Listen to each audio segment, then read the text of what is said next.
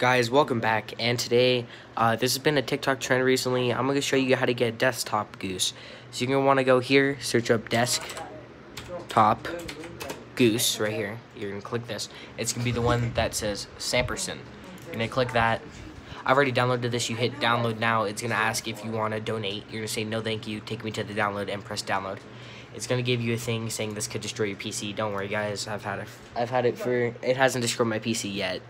So after that, you want to go into files. It's going to open up here, and then here, watch.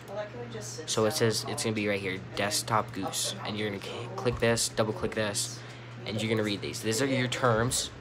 It tells you how to delete the goose, how you can make them more aggressive.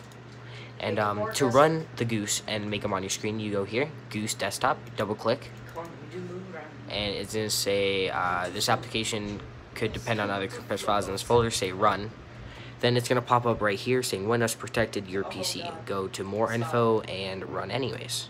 It's going to give you these, hit OK, and Hyonk Hyonk is on your screen, and he goes Hyonk Hyonk. He drags mud across your screen sometimes. He'll bite your cursor, watch.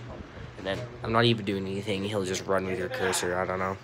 He'll bring you memes, and then once you want to delete the goose, if you ever do, because you're gonna wanna, he's gonna drag memes everywhere, even when you're playing games, you just hold escape, and the little screensaver thing say to evict a goose, and then watch. Boop, and he's gone. And then to run him, you just go back into files and hit the application thing again and do the same exact process. Thank you guys, and I'll see you guys later.